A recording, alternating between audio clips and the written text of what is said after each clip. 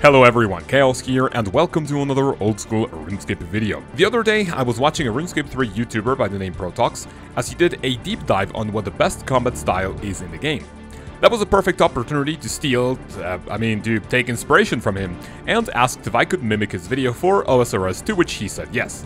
So, today we will analyze all three combat styles and give you a more detailed answer that a lot of people probably don't think about when answering this question. If you guys enjoyed these uploads, make sure to subscribe with notifications on, drop a like, and of course join our Discord server with a link in the description below, so you can interact with me and our amazing community that's nearing 2,000 people. So, come join. What I want to talk about today is not only which combat style is best, but analyze other aspects of combat to take more things into account.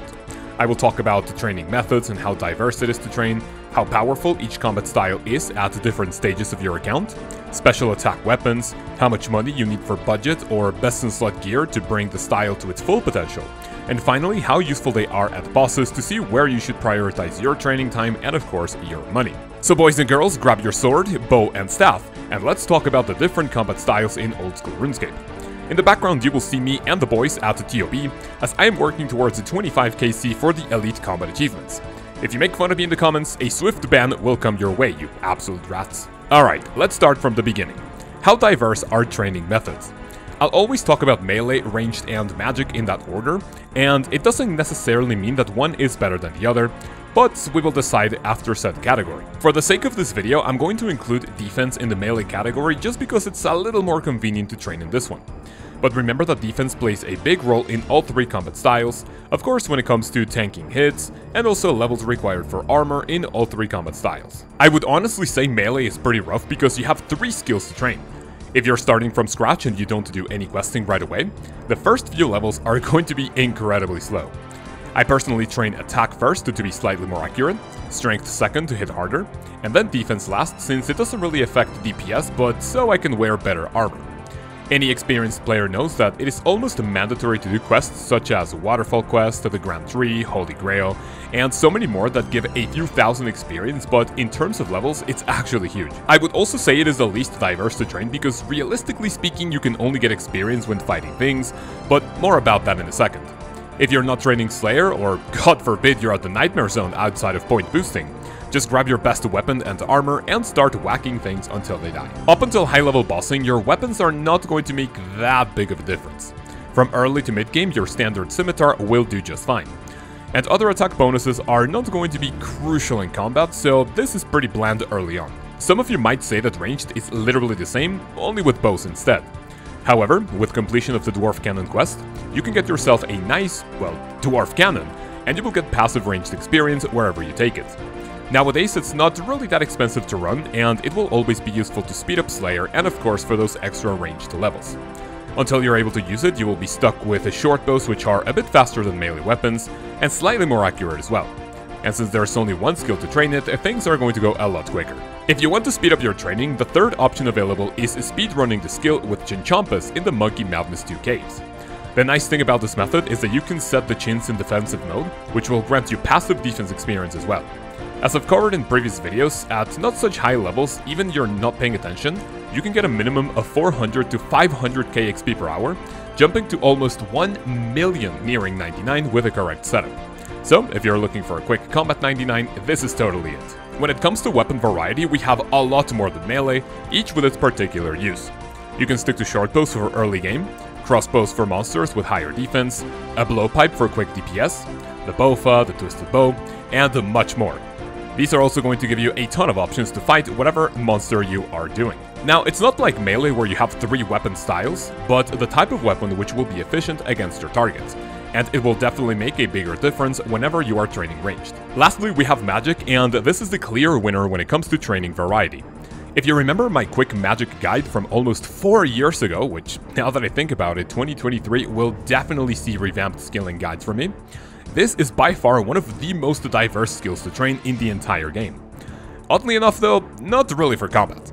You see, all of the spells available in the 4 books have so much utility that you don't really need to train Slayer with magic spells up until you get the Trident, or at least that's what I suggest. In my very personal opinion, training magic through combat spells is such a waste of money because more often than not you will be spending more money than you make.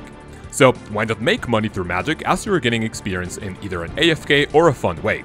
Spells like Alking, Spin Flax, String Jewelry, Plank Make, Degrime, and so many more that will get you to higher levels for you to be ready to train more conveniently with the Trident-like weapons. Now, that's not to say that you can't train magic through combat, because just like Chinchompas, if you go to the Monkey Madness 2 caves with the Ancient Spellbook, you will grab a disgusting amount of experience. So much so that it's going to fly by and you won't even need the spells I did from 80 to 99, which were String Jewelry and the Plank Make. If you train on the defensive style, you can also get the best defense training method in the game, which will be a huge bonus if you're nearing max mage level and you don't already have 99 defense. I would say weapon variety is higher than melee, but slightly lower than ranged. I mean, sure, there are tons of combat spells, but not all of them are always viable.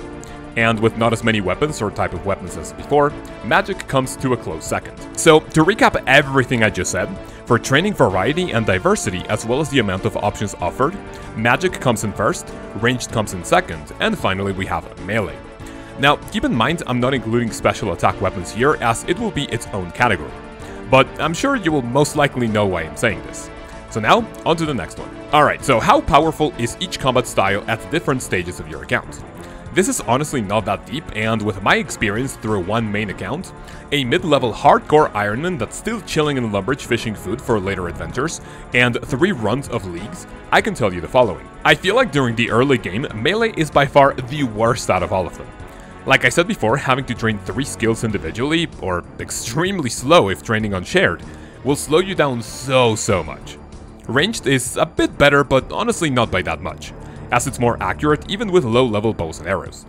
The clear winner for the early game is obviously magic. It hits a ton even with low-level spells, and even Fire Strike can dispose of quest bosses pretty quickly. You need a measly level 7 for it, and you won't need a lot of equipment to put in some big numbers. For the mid-game, it starts to get a lot better with melee.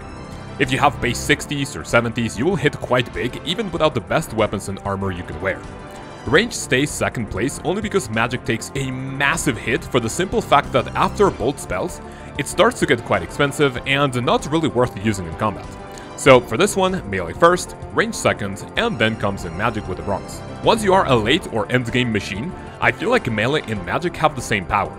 When it comes to high level PvM and bossing, melee will see a lot more use of course, but in terms of power, I honestly feel like they are fairly balanced if you don't take the Tunic Shadow into account.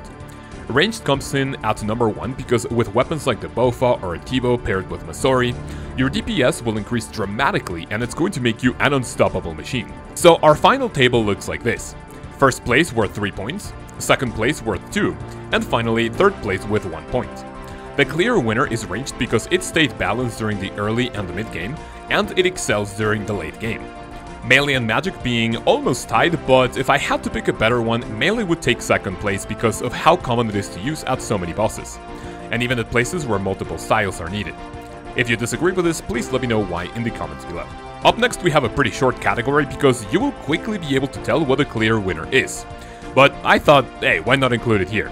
Special attack weapons are key when it comes to bossing and the PvMing. And if you are going to the special attack page on the wiki, the amount of melee weapons with special attacks is honestly quite staggering. We have crucial special attacks such as the Dragon Warhammer, Bando's Godsword, Ceradomin Godsword, Dragon Claws, DDS, Ancient Mace, Bone Dagger, and the list goes on. We also can't forget about some of the newest additions to the game in the form of the Osmund's Fang and the Yellow and the Red Karis, both of which are absolutely busted inside the Tombs of Amaskun, so not to spoil too much, this is our clear winner. The not so close second is ranged. Typical special attack weapons include the Blowpipe, Zerite Crossbow, Dragon Throwing Weapons, and even more niche ones like the Dark Bow and the Dragon Crossbow. I would say only the first two are more commonly used, but this style offers a good variety of fun special attacks to use. That means that magic is our clear loser in this round. For weapons you would typically use, we have the Volatile and the Eldritch Staves, and maybe the Staff of the Dead. You can't forget about the Dawnbringer and TOB, but honestly it wouldn't even bring it near the amount of variety we have for the other two. So sadly, a big L for magic. Alright, now for the fun part. How much money do you need to bring a combat style to its full potential and to cover all of your bases? I will obviously mention current prices, but I'm sure they won't change that much in the future, unless we have another Great Depression like the time T-Bow hit 750 mil, only a few months after I bought it for 1.1 bill. But copium aside, let's start with melee. Also, this doesn't include special attack weapons. For the best in slot melee gear that has you covered for all styles, including a tank roll at some activities, we have Torva, Osmund's Fang, Averting Defender, Amulet of Torture, Primordial Boots, Ferocious Gloves, Berserker Ring, Inquisitor Set with the Inquisitor's Mace, a Scythe, a Blade of Seldor, and Justiciar Armor. All of these nifty toys will run you a humble 2.3 billion GP, and with special attack weapons, it's going to be much higher than that. For ranged, we have Masori, which is still fluctuating quite a bit. A Twisted Bow, Necklace of Anguish, Vacation Boots, Zerite Van Braces, Archer's Ring, and a Toxic Blowpipe. Still pretty expensive, but this will run you a little more than 1.9 bill. And like we said before, not a lot of ranged special attack weapons are needed, so if you add those to the gear, budget won't increase as bad as before. Now keep in mind that this is not including Bofa and Full Crystal, because people with Twisted Bows typically don't use it. But you can also let me know what you think in the comments. With the release of the Tombs of a Mascot, Magic sees significant changes starting with the Tunic in Shadow, which is also still a bit wonky and the best candidate when it comes to price drops in the future. Follow that up with Full Ancestral, an Occult Necklace, Eternal Boots, Tormented Bracelet, Seer's Ring, a Kodai Wand, and a Fortified Ward of Eliteness. All of these items will cost you just shy of 2 billion GP, and as of the time of making this video, it's slightly higher than ranged, but not for too long. For now though, we can say that the best in slot ranged is the quote-unquote the cheapest out of all of them, followed by Magic, and of course Melee coming in last, being the most expensive. So whatever your favorite combat style is, and if you wanted the best weapons and armor, start saving up because you will need a ton of GP. Now we come to another fun part, which is how useful each combat style is at different activities in the game. I will start by saying that some bosses have different ways to kill them, but I will go for what's typically more convenient. Again, if you disagree with what I have to say here, you can let me know in the comments below. I'll guide myself with the bosses as you see them on Runelite High Scores. You will see some icons for each combat style wherever they are mandatory, and at the end we will count how many points each one got. You can pause if you want to see this in greater detail, but to summarize, ranged ended up being the most useful by 2 points with a total of 21. Followed by Melee with 19, and finally Magic with 15. When it comes to Casual Slayer, I would say both Melee and Range are also super useful, and Magic isn't exactly the best at many monsters. If you look me up in the high scores, you will notice I have more combined Melee experience than I do in Ranged and Magic, and even when this is the case, I still think Ranged is the best combat style for endgame PvM and bossing, followed by Melee and then Magic. Now, remember that's not to say that Magic is useless, but maybe not as commonly used as the other two. So boys and girls, we come to the end of the video where we counted the total amount of points from each round. Not to drag it for too long, so here is what the final standings look like. With 13 points, Ranged is a clear winner, and actually the most balanced out of all three of them. Coming in second, we have Melee, despite needing a lot more GP to upkeep the damage. And last but not useless, we have Magic. As I said many times throughout the video, you can let me know what you think of this ranking system in the description below, and I would love to know how you would personally categorize and rank all three combat styles. Ladies and gentlemen, that means we come to the end of the video. Thank you so much for watching and of course for making it this far. I want to give a massive thank you to every person who has become a channel member, as your extra support does really go a long way.